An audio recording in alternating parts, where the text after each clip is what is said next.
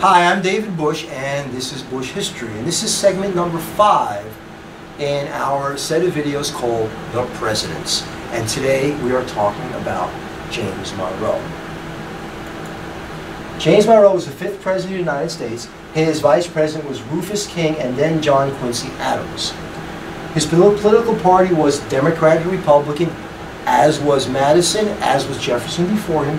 His term of office 1817 to 1825. Who came before him? Who came after him? As I said, James Madison came before him. He was a Democratic Republican. And Quincy Adams, also a Democratic Republican, will follow him. Any unusual circumstance surrounding his ascent to the presidency? Well, not unusual. As a matter of fact, now they've become typical.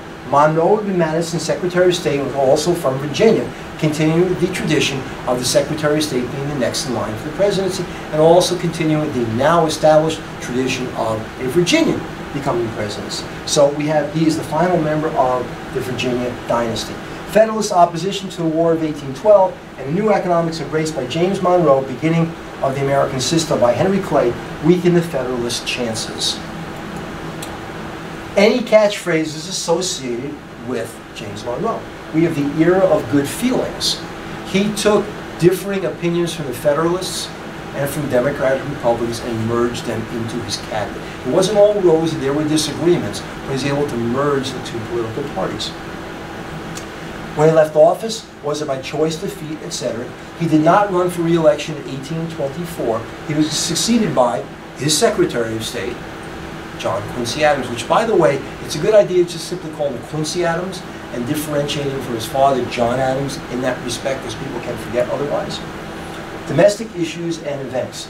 In 1819, we have a panic of 1819, which had occurred because of credit being used for land speculation as the United States headed west, and the banking system not being able to support the credit and people not being able to pay back the money. So there was a loss of funding in the second bank of the United States, and it was really going to hurt Andrew Jackson's family, which is something to consider when he becomes president.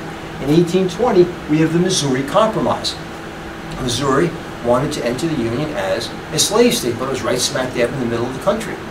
Should it be a slave state or should it be a free state? Remember that balance in Congress is very important, because if you have too many states, slave or free, they will control Congress, and the other side will have very little they can actually say.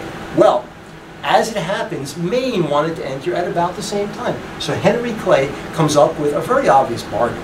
Says, all right, I tell you what, Missouri slave, Maine free, we're all good. And okay, it went that way. That's called Missouri Compromise. In 1824, we have the corrupt bargain. It was the election of 1824. And in that corrupt bargain, without going into 1,000 details, because it's kind of a long issue, we end up with the Speaker of the House, Henry Clay, and Quincy Adams and Andrew Jackson in a dogfight in the House of Representatives.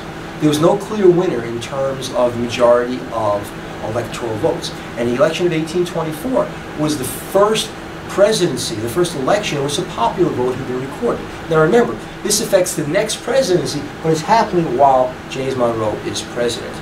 And after a lengthy debate in Congress, Congress turns around and awards the presidency to Quincy Adams. Quincy Adams did not have a majority of the electoral votes, he did not have a majority of the popular votes, and Andrew Jackson is out of his mind. And then it gets better. Quincy Adams turns around and makes Henry Clay Secretary of State. And Henry Clay had asked his supporters to support Quincy Adams. So Andrew Jackson's out of his mind, hence they call it the corrupt bargain. We have a whole bunch of internal improvements while James Monroe is president. He endorses the building of canals, he endorses some of the early building of national roads, and that's part of what's called the American system by Henry Clay. The American system had 3 parts. You had a banking system, you had a system of taxing, and you had internal improvements. And, well, let's see, how is that going to work? The taxing would come from international trade. It was the tax on imported goods. And that money would go into the banking system, and that money would then come out of the banking system to finance these internal improvements, hence the American system. A little different from Thomas Jefferson's point of view 2 presidents earlier. Foreign policy events. In 1817 and 1818, we get the Rush-Bagot Treaty. I always want to say bagel, but that's wrong, obviously.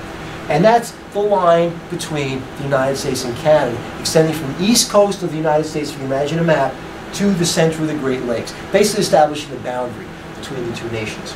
In 1817, 1818, we have the Seminole Wars, and the Seminole Indians were largely located in Florida, and Andrew Jackson is going to chase the Seminoles into Florida and get involved in all these bloodbaths of wars. And of course the public liked that stuff. 1819, the Adams-Onis Treaty is going to get us Florida from Spain. They probably would have lost it anyway because they really couldn't protect it, but we get it for $10 million from Spain. And in 1823, we get the Monroe Doctrine. Now, the Monroe Doctrine was not written by James Monroe, and it is not one document. It's actually in an address by James Monroe to Congress, in which he says in different parts of the speech that Europe should not interfere in the Americas, that Europe should consider the Americas settled and out of their sphere of influence, and the United States will not interfere in European affairs, and basically tells the Europeans to stay out of America. But what you're not going to find is an actual document that says the Monroe Doctrine. It simply doesn't exist. And I used to send my students on a wild goose chase to find it. Of course, they couldn't find it. So anyway, that's where we are for James Monroe. Next up will be Quincy Adams. I'm David Busch, and this is Busch History, and we'll see you soon. Have a good day. Bye.